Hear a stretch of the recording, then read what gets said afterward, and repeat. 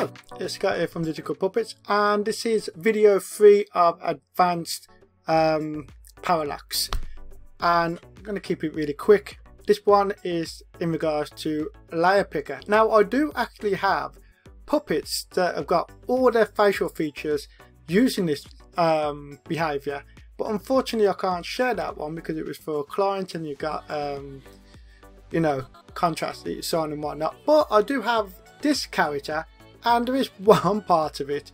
So if you look at basically the way that you can use layer picker for a more advanced parallax is that in the previous video, in video 2, I showed that when you turn your head, you can fire a pre-made animation and use cycle layers. So if you've got like a nose and then you turn your head, and head turner activates the cycle layer and then it just animates, but you've got no control over how fast or slow you cycle through that action. But if you use layer picker and it's tracking your face, if you look at the hair here, in fact if I just go into rig mode for a second, you can see I've got about 6 frames there of the perspective of the hair slightly changing. Now originally I did have that as well for the hat, but ultimately I made a choice that with the hat I didn't need. In fact, for the hat I've got step 1 from the first video, which ultimately I've got nose parallax added to the hat. So there's the hat is a combination of video 1 and video 2. So I've got nose parallax and I've got head turner on it. So as I turn my head, the hat is flicking back and forth, and you've got some movement on it because of the parallax. So you get that element of, you know, movement. For the hair, as you can see here, the perspective on the front is like that, and then it opens up more.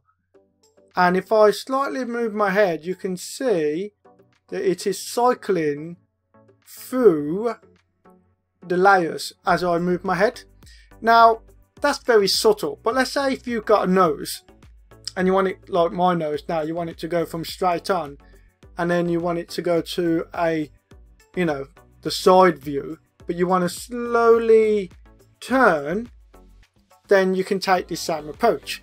What you would need to do is first of all animate the nose and then animate it from this position and turning. Don't have any ease in or out. You want it to be a linear, you know, straight turn in the animation. And then when you bring it into Character Animator, let's just find the hair.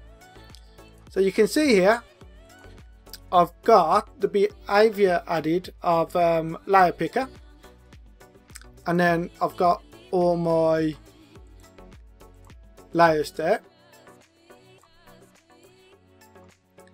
And then if we go back into here, we'll just have a look at the settings.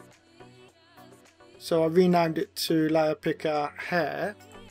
So you can see it's going off of my camera input, it's going off of my head y-axis, and then index is just going off of the first one and then, you know, moving along.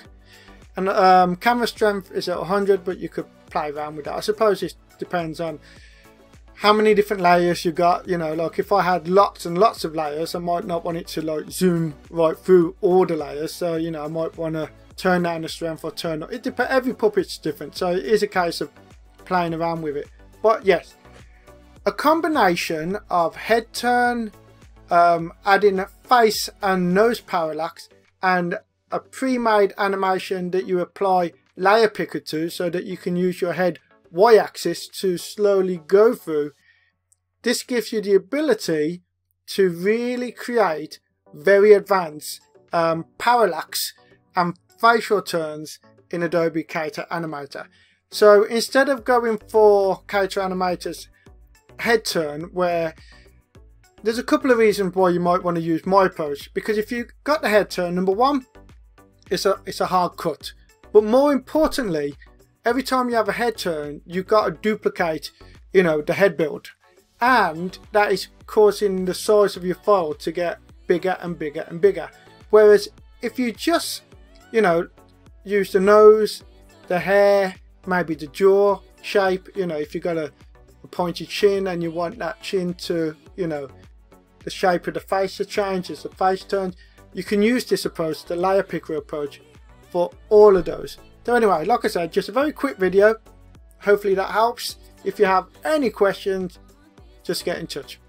Bye.